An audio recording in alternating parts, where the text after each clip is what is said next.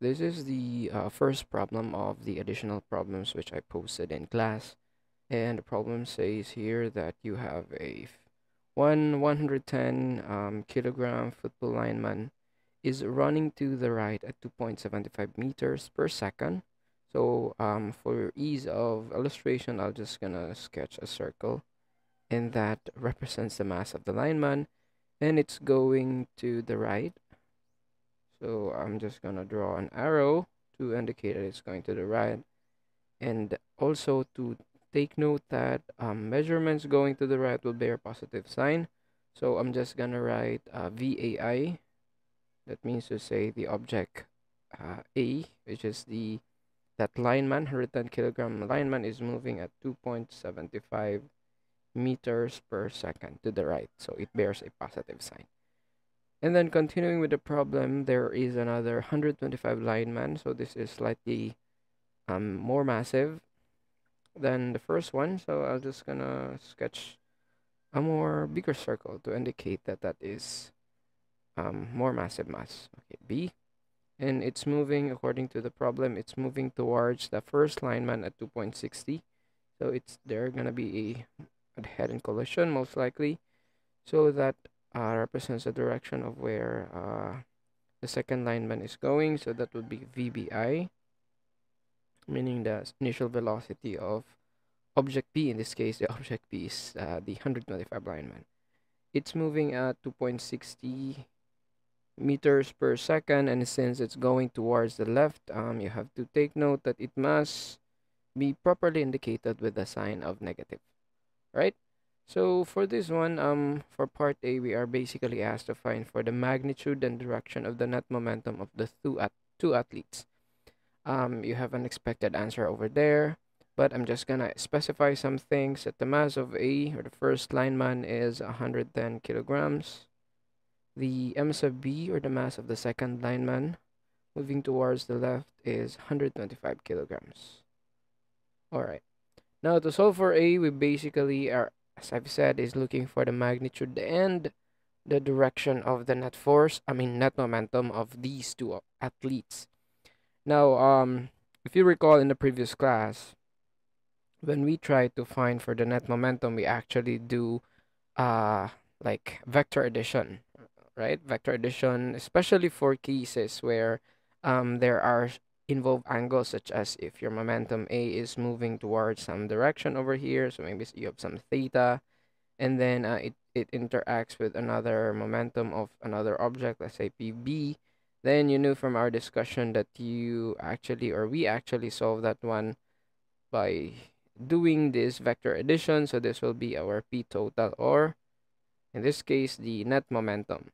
However, in this problem, that is not very practical to do because we are just dealing with linear motion along the x. So this is very easy to add. But then again, this is still addition of vectors, but line. So vectors lying along the same line. So this will be very easy. So just stay tuned for the solution.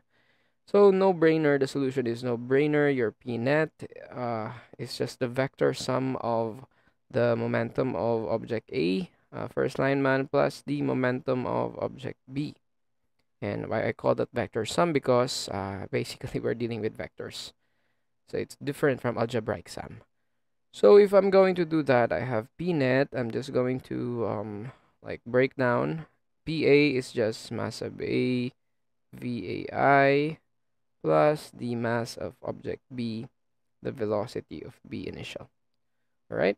So after that one, at inspection, you notice MA is given, VAI, MB, VBI are all given, so I don't really have a problem at all, other than the basic addition of these, basic vector addition of these two vectors. So from there, I notice I don't have any missing variables, so this is looking good. I'm just going to substitute the values. Mass A is 110 kilograms. VAI, you need to take special heed of the sign here. So it's positive, so 2.75 meters per second. Mass B is just 125 kilograms. Your velocity B initial, as you can see in the problem, bears a negative sign since it's moving towards the left. So that should be written as negative 2.60 meters per second. Right, so from there, you just have to evaluate the terms. So the first term will give you 302.5, and the units is kilogram meter per second. So nothing special unit. There's no special unit for momentum. As I've said, this is like the least favorite child with no special name. Anyway, you notice also here that the second term actually has a negative sign. So from there, if you try to add that up, you notice that the second term, which bears the negative sign, is larger. So you would expect that the net momentum is negative 22.5 kilogram times meter per second. So that is the net momentum. That means to say that the net momentum, okay, it's not working. Not that one. All right. Now we have to make sense of what we are getting here. You have to take note that the net momentum is negative. That means to say that it's more likely to move towards the left. Likely to move towards the left. What I'm trying to say is, if we have the collision of these two objects, as you can see, after the collision, it's more likely that the object will move towards the left. And if you try to check if that is sensible, take note your mass A is moving at 2.75, but it has a smaller mass, 110. And the other one here is 125. This B over here is 125, so it's more massive. And it's moving at relatively close, 2.60 meters per second on the opposite direction. So that means to say the negative sign is telling you that after the collision, it's more likely that they will go towards this direction. And hence you are getting a negative sign. Right? So I'm hoping that is how you try to make sense of your problems.